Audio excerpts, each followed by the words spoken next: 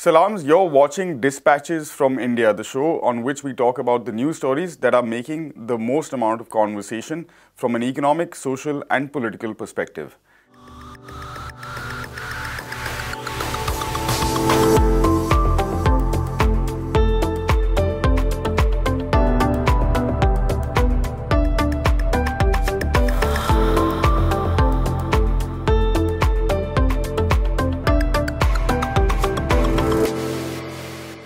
The Life Insurance Corporation of India, first up, IPO'd on the 4th of May after the Narendra Modi-led BJP government at the centre decided to divest from the one-of-a-kind public sector insurance company.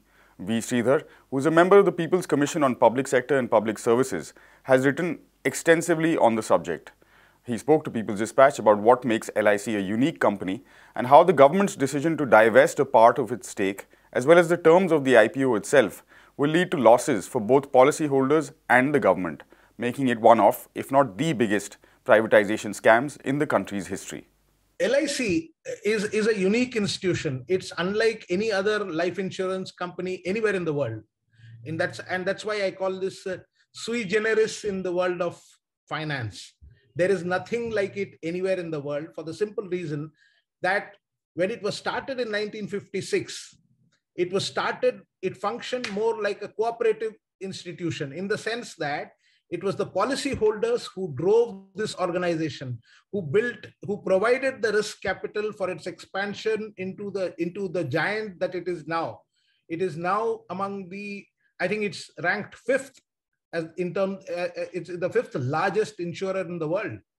So, I mean, that stature was achieved purely because of policyholders' contributions.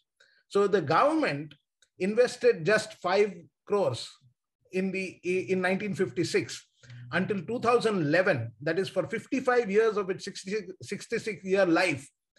The government invested just this 5 crores in 1956. That's it. So the entire capital, the whole expansion, we have something like 24 crore, that is 240 million policyholders. So that's a very significant proportion of India's population. So in a country where there was very little social security, life insurance was a very important aspect of this, in the sense that it offered some kind of a social security benefit especially for people with low levels of income. So that is the importance of the Life Insurance Corporation, LIC as it is known. Now, this is being converted into a private corporation. This IPO, this initial public offer that happened and the share was listed on the 17th, is basically a move. It's only about 3.5% of the government stake has been diluted in this first round. But this is by no means, it is just the beginning of the dismantling of one of the biggest insurers, publicly owned insurers in the world. So what it means is that it basically takes away the rights of the policyholders and transfers them to the shareholders. The shareholder now being the government, but when it eventually moves to private hands, those will be the beneficiaries. So the losses that the policyholders suffer are the basis on which the private shareholders will benefit. So it is nothing but an expropriation of a large number of, we're talking about 240 million people, policyholders. So this is perfect. I mean, this is purely expropriatory. And that's really my fundamental objection to this whole process of this privatization through an IPO or by any other means. This is a classic case of expropriation of a large number of people and favoring those who are going to be the new shareholders. And this has been done. I mean, I have termed it as the biggest privatization scam in India because it has been grossly undervalued. And that is the basis for this thing. It's a huge scandal.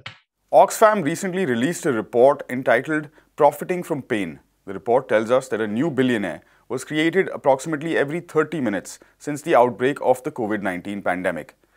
The report was published just before the global elite descended on Davos in Switzerland to celebrate record profits during a period when people around the world, particularly in the global south, suffered immeasurably from both the virus as well as the failure of governments to respond to the crisis effectively and humanely. In India, the scale of the tragedy is both massive and, as we now know, avoidable. A subsequent WHO report on excess deaths during the pandemic states that almost 4 times as many Indians died in this period than any other country in the world. Journalist Anindya Chakravarti examines the report in an Indian context, concentrating on the biggest growth areas for billionaires: food, pharma and tech. The latest report from Oxfam, which has been aptly named Profiting from Pain, basically points out 3 industries where COVID has resulted in new billionaires emerging. The number of billionaires, even though the world economy slowed down, first actually nosedived and then slowed down, the number of billionaires has actually increased during COVID.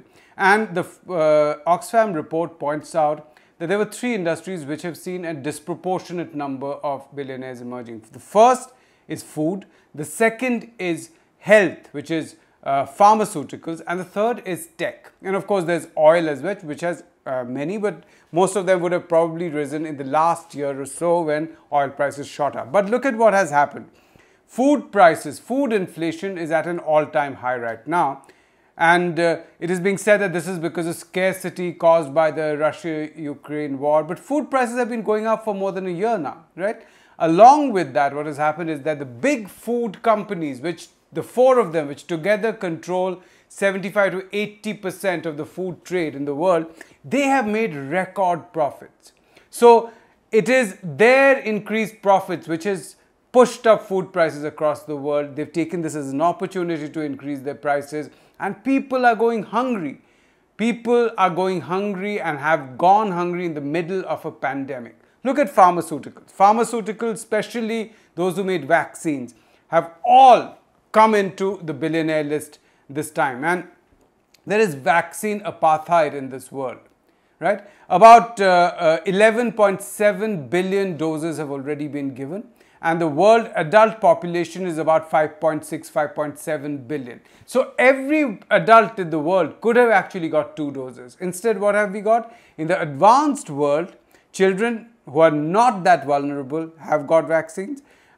Many people have got 3 doses, booster doses, in some countries 4 doses, whereas in poorer countries only 13% of adults have got vaccinated. Why? Because companies, pharmaceutical majors have held on to their profits and refused to allow poor countries to produce these vaccines, mass produce them without that intellectual property right that has to be transferred to them. And that is the reason why in poor countries people are going without vaccines. And now look at tech.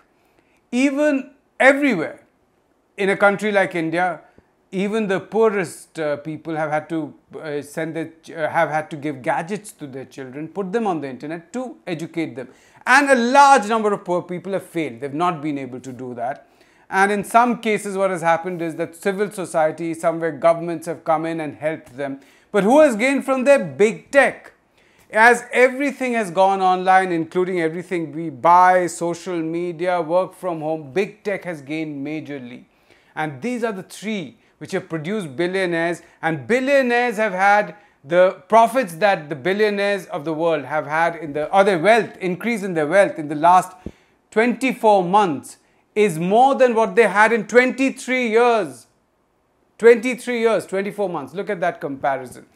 Every 30 hours during the pandemic, 1 billionaire was created. And this year, in 2022 alone, every 33 hours, 1 million people will slide into extreme poverty. That is what is happening. That is the level of inequality. And this can only be resolved if governments bring in progressive taxes, tax the rich more, put one-time windfall gain taxes. And by the way, this is not some socialist conspiracy against the rich. This is what IMF, OECD and EU is already recommending. And finally, originating from the Michael Hills of Amarkantak in Madhya Pradesh, the Narmada is the 5th largest river in India and, unlike the other major river systems in the country, flows from east to west, where it eventually meets the Arabian Sea. It's also considered one of India's holiest water bodies. Hundreds of thousands of pilgrims annually navigate the river's 1,312-kilometer length. Over the years, pollution, illegal mining and other factors have led to massive changes in the river system. Our colleagues at NewsClick spoke to pilgrims on the riverside to understand how these changes are impacting lives. क्या नज़ारे देखे आपने? इतनी खुदाई हो रही है मैया की, जगह जगह पे इतनी खुदाई हो रही है। तो कैसे मैया का धारा तक रोक दिए हैं लोग, हमें पानी का प्रवाह नहीं हो पा रहा है आगे।